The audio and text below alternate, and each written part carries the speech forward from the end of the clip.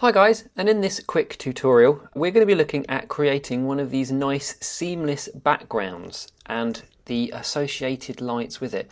One of the things that you're often asked is how do you present models in 3D on a nice sort of photographic background. So what we're going to do is we're going to be looking at producing one of these quite simple setups for you guys to use with your models. Okay, so I'm just going to create a new scene. Now, if you've watched any of my other tutorials thus far, you may have seen me do this already, but it is relatively straightforward. So to get the main backdrop, I'm going to use a spline, okay, and an extrude NURBS.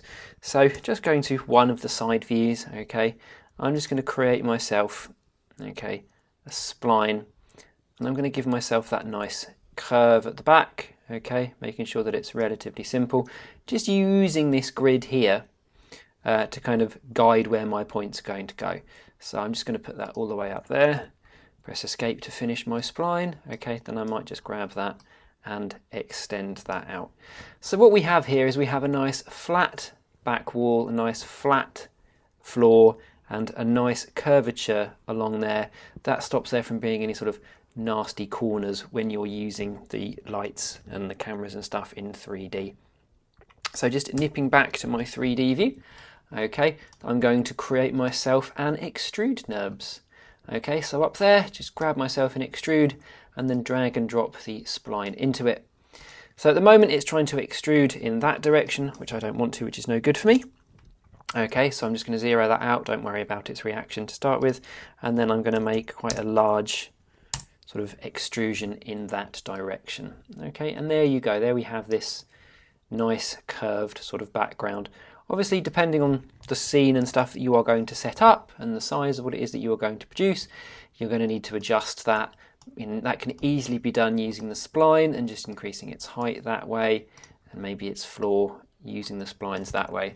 As long as you don't make it editable, you will be all right. Okay, so that's the backdrop. Like I say, relatively fast, really quick. Okay, so just going to zoom in. Maybe I do want to put that back at 1500, and then I can just shuffle my camera along a bit there. Okay, and that's nice so that I know that none of that is now going to be in shot.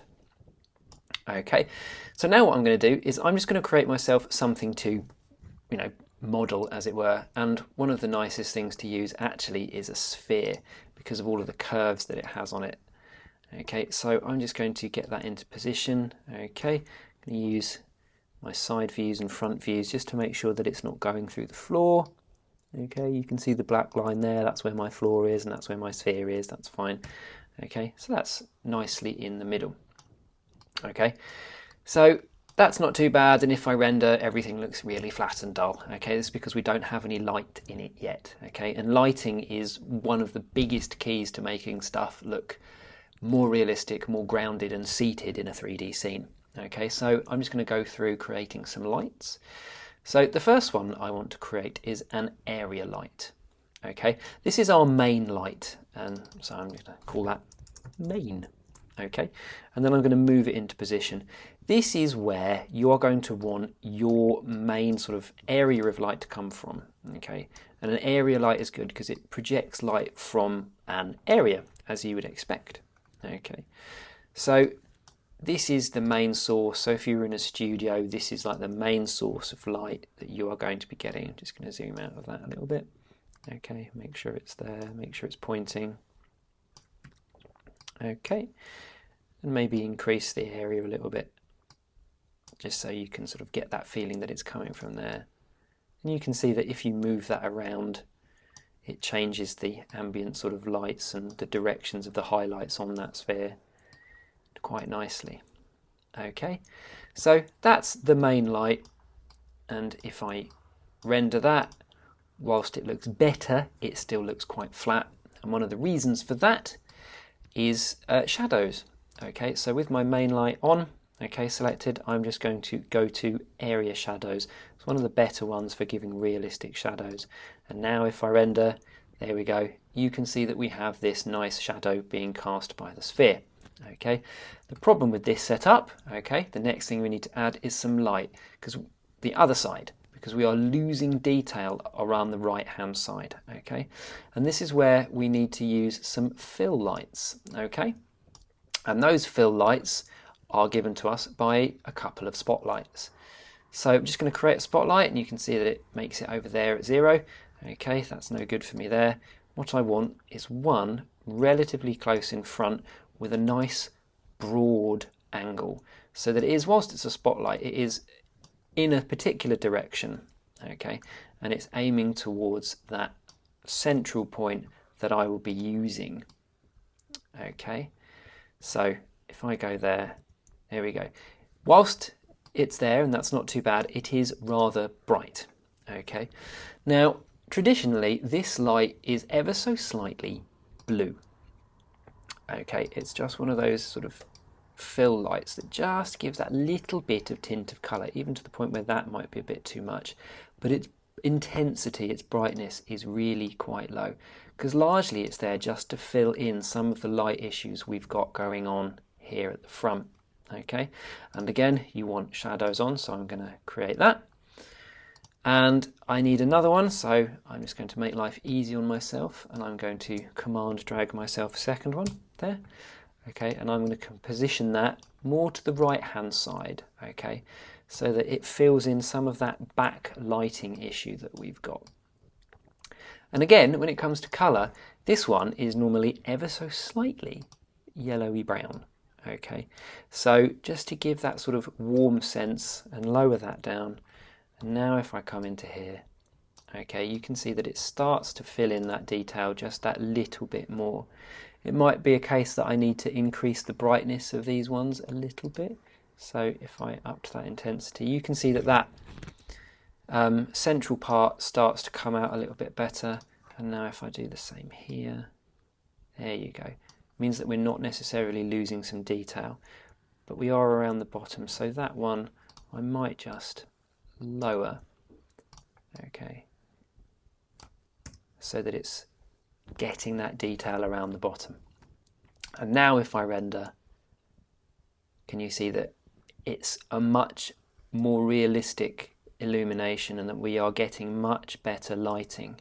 Okay, I might just adjust the position of that one so that it's a little bit more to that side, okay, because the main light's doing quite a bit to illuminate this. Let's pick out that sort of side here.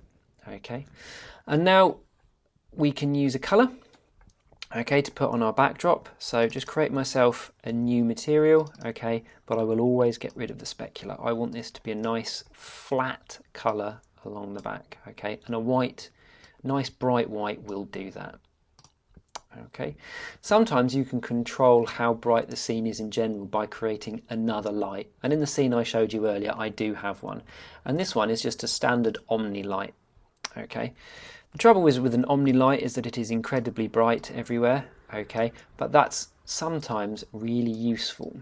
Okay, certainly if you just bring that down a bit, okay, so that its intensity is nowhere near as strong as the others, it will illuminate the scene and the backdrop for you. Okay, so I might just bring some of those back down. Now I have that in here, and you can see that it will just get rid of that gradient a little bit for me along the back. Okay, cool. This one we don't want shadows on because I don't want this to be a light source that's cast too much, but it just gives us a little bit more depth and a little bit less gradient on the back. Okay, so now if I render, okay, we've got this nice seated sort of ball here. So what I can also do is give a material to the sphere. Okay, so I'm going to use standard white one there. I'm just going to whack its specular up a little bit, make it a tad shiny, and apply that to it. Okay, so now if I render, okay, we've got this nice sort of feel to that ball. Maybe I'm just going to increase that a tad. Okay, just going to check its position. That's why. Okay, there we go. You can see that there we go. That's having much bigger effect on that sideboard now. I've moved it into the correct position. So another thing that a lot of people find, as I've mentioned in some of my other tutorials, that makes some of these scenes really feel realistic is adding a couple of render settings. So going up to my render settings, and the two that we use a lot is Ambient Occlusion and Global Illumination. Okay, so now if I render, okay, as before, certainly when you use these things, it takes a little bit longer to render, but it does give you more realistic and more detailed lighting. Okay, so there we go. Again, that was another quick tutorial for you. I hope that gives you some help in presenting some of your 3D models. If you have any questions or any comments, do please let us know, and I will catch you next time.